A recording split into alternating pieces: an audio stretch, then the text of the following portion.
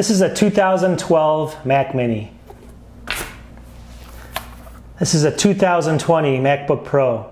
And to the average user, these are going to be very, very similar with everyday use. Let's get into it.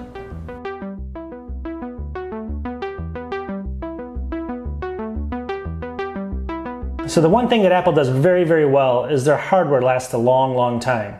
This is a 2012 Mac Mini. It's got the 8 gigs of RAM, i5, you name it, SSD drive. This thing also has the newest OS on it right now. Well, you know, Catalina. So it's going to have the newest OS that's running, 2012. It might be the last iteration, but it still runs that same exact experience. So this system, being 8 years old, runs very, very similar to this one. So what I want to do today is I want to go through some tests. I want to show people, unless you're a video editor, you know, running Xcode, you're a music producer, or you're just someone on YouTube like me that has to buy some of the newer stuff and then I sell it because, you know, I'm doing my videos, you know, you may not need this. You may want to get something like that. And the difference could be thousands of dollars. For instance, you know, this could be anywhere from $1,300 up to, you know, a couple $1,000s, where you can pick up one of these right now, an i5 model, for like 275 bucks. The coronavirus has changed it a little bit, but they're still pretty cheap. So this is a 2012. Now granted, the OS is going to change soon, but right now they're running the exact same OS. The experience as far as, you know, obviously this is a laptop, this is more of a desktop, you have to have a monitor for this, but the experiences once you log in is very similar. In fact, they're exact, they're running the same OS. So what I want to do is I'm going to run some tests for everyone to see. What I'm going to do is I'm going to do a split screen, and I'm going to do some things like I'm going to boot this up and boot this up, and you know, what boots up faster. This is running 8 gigs of RAM SSD.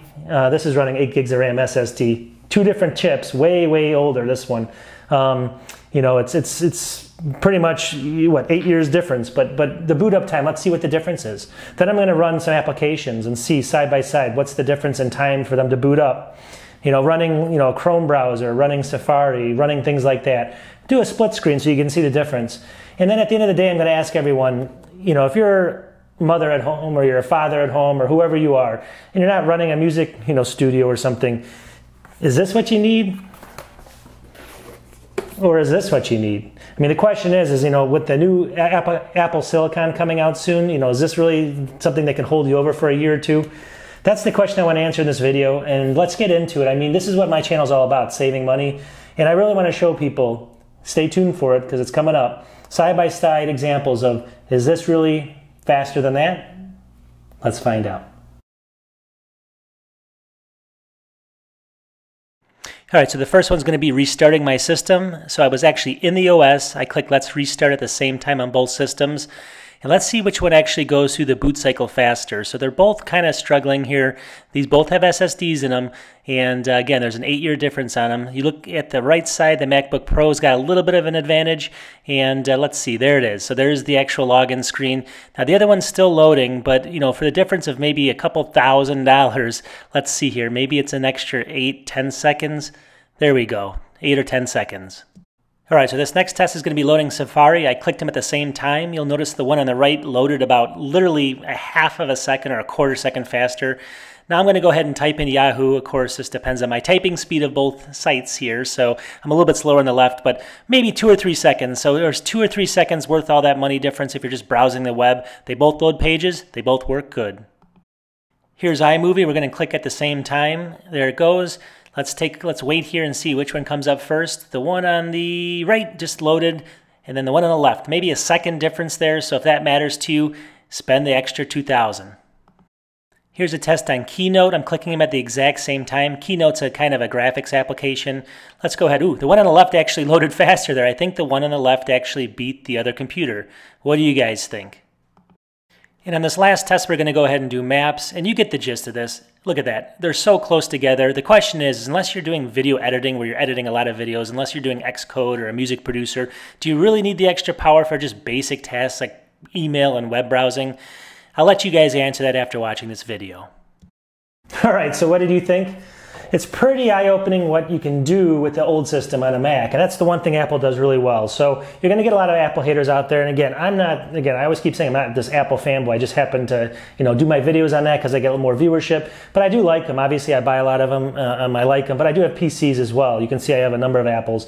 But anyways, long story short, the one thing that I think they do well is their hardware lasts a long time. Experience is the same. You don't get all these changes. You don't get slowdowns as much as you do on PCs. PCs you have to update more often. They're more expensive. They're less expensive, but you have to update them more often. Plus, they usually sell for pennies on the dollar. Where these systems, you can sell them for, especially the newer ones, for 70-80% of what you bought them for. So there's some differences there. I mean, obviously the OS is completely different, and I tend to think PC is, you can do more things with it on a PC like Windows than you can on Mac OS, because Mac OS is kind of, it's and I wouldn't say dumbed down, but it's basically they make it easy for people.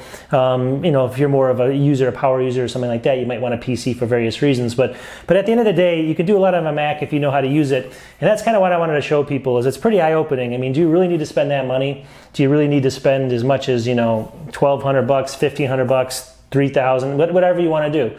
Or can you spend $250 and have the same experience? Right now you can. Is it going to change in the future for Apple? We're going to see with Apple Silicon. But anyways, you guys know my channel. Please support my channel if you can, and hit the subscribe button if you can. Hit the like button. I make videos like this all the time. Mine are a little bit off the cuff. Hopefully that it's a little bit different than these other ones you see online that are super professional. But anyways, if you can support me, I'll grow it and maybe get a little more professional. Talk to you soon.